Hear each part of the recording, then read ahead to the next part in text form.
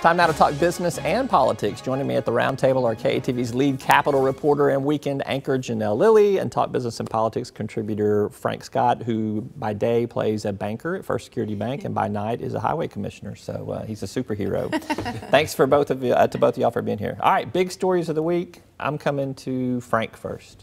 I would say the big story this week is Walmart's kind of strategic focus on their e-commerce division in Silicon Valley. Not too many people actually knew there was an e-commerce division there, and all the things that they're doing kind of brings more highlight of what Arkansas can do in regards to technology. All right, that's a good one there. All right, Janelle, your I'm big going to story. say Governor Hutchinson and weighing in on Syria after that tweet came out, and then the statement, and then you had mayors weighing in, and everybody and their brother stopping me at every place I walked into to ask me my opinion on the matter. It was definitely a shot heard around the Capitol and around Arkansas.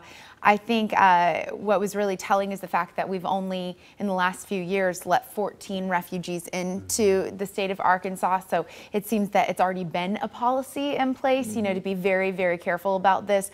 But I think the fact that it was such a public announcement and, you know, put out there on Twitter right after what the terrible tragedy in Paris, I think that it was certainly something. Then he commented in greater detail in his conference call from China and Japan on his Asian trip there, and basically just said it kind of stemmed from his experiences in Homeland Security and what he's seen through that lens. And I think that's why we've only seen so few refugees already into the state. So really interesting stuff there. What's your opinion, Frank?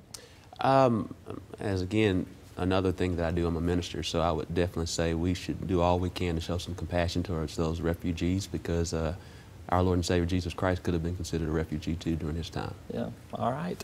My big story of the week is on highway funding. We got a highway commissioner here, and I think it was a huge political and business story this week. The working panel that you've been a part of, Frank, is obviously putting out some recommendations. The governor came out pretty quickly and said, if it's not revenue neutral, I'm probably not going to be for it. So, I mean, I just kind of, where do things go from here? I mean, it sounds like there's going to be an impasse on all this. Well, what we've done as a Governor's Highway Funding Working Group is really just adhere to the executive order, giving the governor a menu of options, and I think he'll have a lot to consider and kind of mull over and figure out what's the best route for the state. Hopefully he chooses proposal number 3. I think that's the most... Is that your proposal? That's my proposal. Which does what? Which it basically garners about $460 million, and it helps us to not touch general revenue. But it raises the gas tax. It does raise the gas tax. Which he says he's against. You're going to need some serious persuasion on menu this. of options. Yeah. I think at some point, you know, you're going to have enough political pressure to maybe wiggle something around, because there is a need. I mean, I think anyone who drives around knows that there's a need.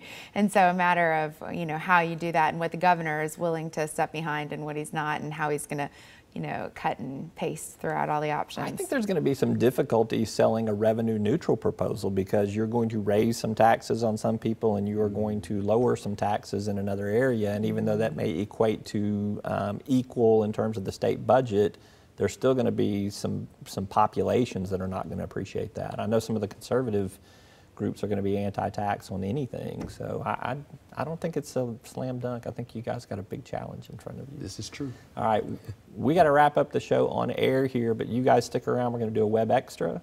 We're going to make some political predictions, or maybe some business predictions, some predictions of some sort. Great. All right, Janelle Lilley, Frank Scott, thank you for being here. You can catch that online edition at talkbusiness.net as soon as we go off the air if you're watching us right here. That is all for this week's edition of Talk Business and Politics. I'm Roby Brock. Thanks for tuning in. We will see you next time.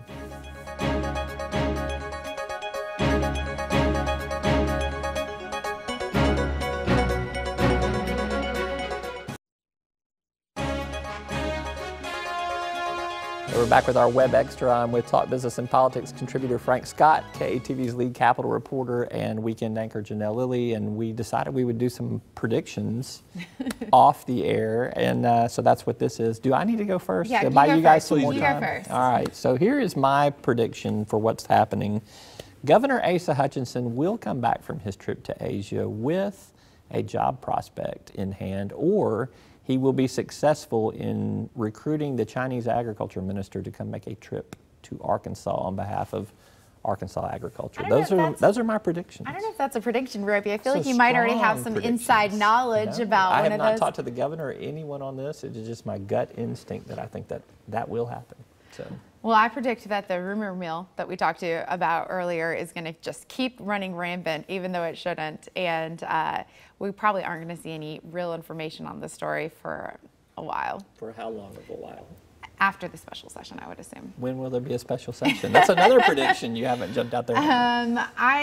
This is to deal with the private option. Yeah, and, the private and Medicaid option. expansion. I would guess that it would be over by March. Okay, so after first of the year. Yeah. All right, Frank, you get the last word on a political or on any kind of prediction, political or business. One, I think there will be a special session for highways, and I think it will be addressed some way, shape, form, or fashion. It may not be as necessarily what everyone wants, so I fully expect that to happen.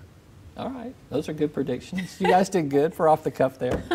Janelle Lilley, Frank Scott, thanks so much. You can keep up with all of the latest business and political headlines and even some more political predictions and business predictions on our website at talkbusiness.net. Thanks for tuning in.